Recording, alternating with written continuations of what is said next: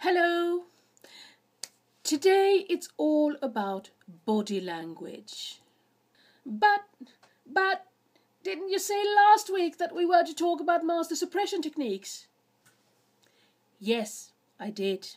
And we are going to talk about master suppression techniques because that is all about body language.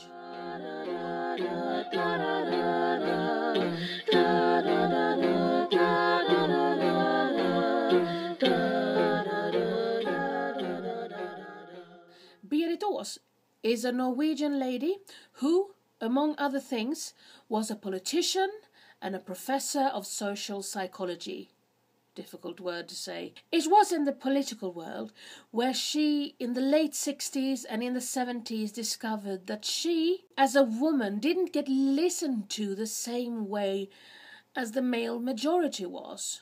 She could have been talking to people outside the council room in preparation for the meeting, and there seemed to have a massive support for her cause, whatever her cause was. And then, when it came to voting, she lost. She also noticed that she wasn't the only one experiencing this. All women of the council, no matter what political view they represented, felt this. So she moved her chair back a bit, just so that she could see what the other members of the council did while she was talking. And what she saw explained it all. After studying the phenomena for a couple of months, she had defined 5 different strategies that were commonly used. It wasn't Berit Ås herself who named it the master suppression techniques, or hersketeknikk as it's called in Norwegian. It was the psychologist and philosopher Ingjalf Nissen who coined the term in his book The Dictatorship of the Psychopaths, where he tried to explain how the Nazis of the 20s and the 30s could climb to the amount of power that they eventually got. Berit Ås noticed that Ingjalf Nissen's master suppression techniques were commonly used by men to diminish women. Mostly, this of course wasn't a conscious choice these men did. They simply were part of a culture where women was thought of as less competent and less suited for decision making. Nissen identified 9 different techniques, but Berit Ås boiled it down to 5, with 2 extra added decades later. I will here concentrate on the original 5. 1. Making invisible. This is to silence or marginalize a person by ignoring them. They can, for instance, cut in or start speaking even though it's your turn to speak. It can be another speaker taking something you said as if it was an idea of their own. I hate it when that happens. You get just like, I just said that!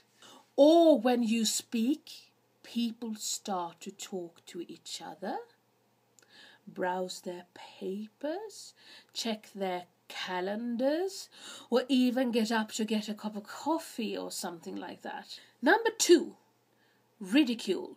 To make the argument you are making, or you yourself for that matter, look ridiculous. Imagine wanting to tell me something important, and I'm just like,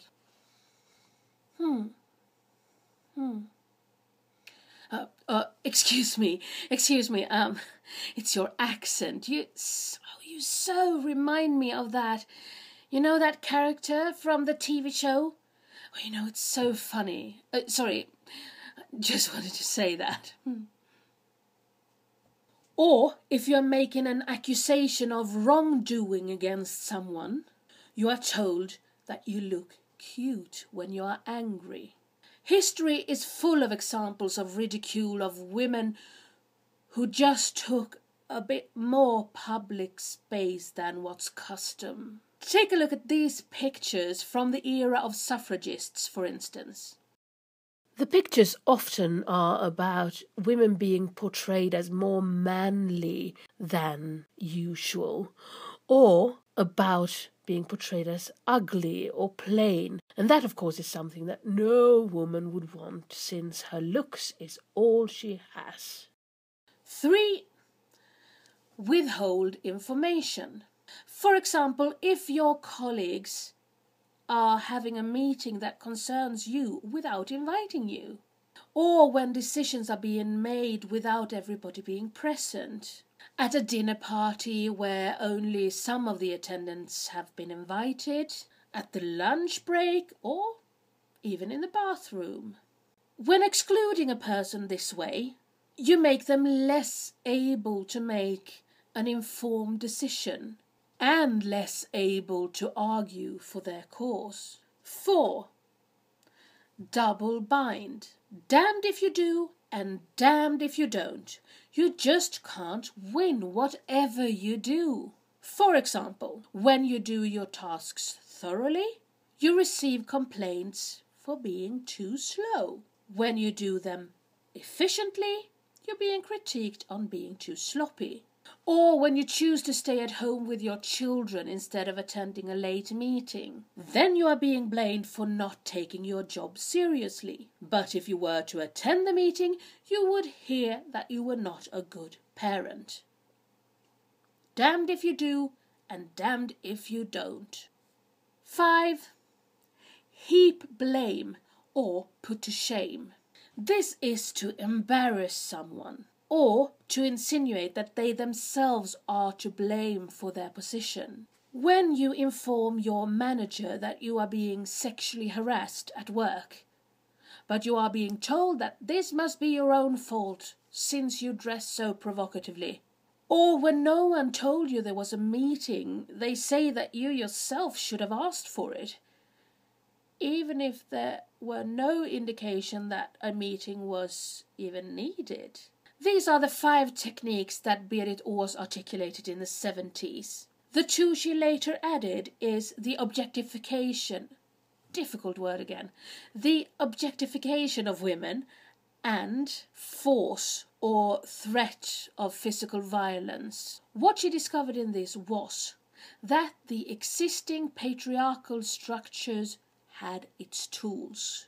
And when she used these tools back at the men of her political assembly, she started winning the arguments. She has said that she felt terribly rude for using them, though, because when a woman starts behaving like a man, she is seen as a bitch or a crone or something equally unflattering.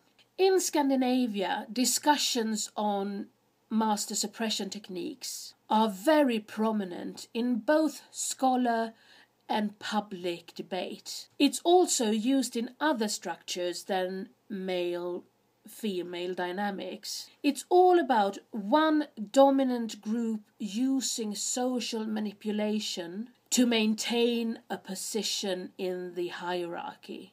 Today, Berit Ås is 84 years old, going on 85, and still fighting for what she believes is right. There are quite a lot of videos of her talking, both about master suppression techniques and on other issues, here on YouTube.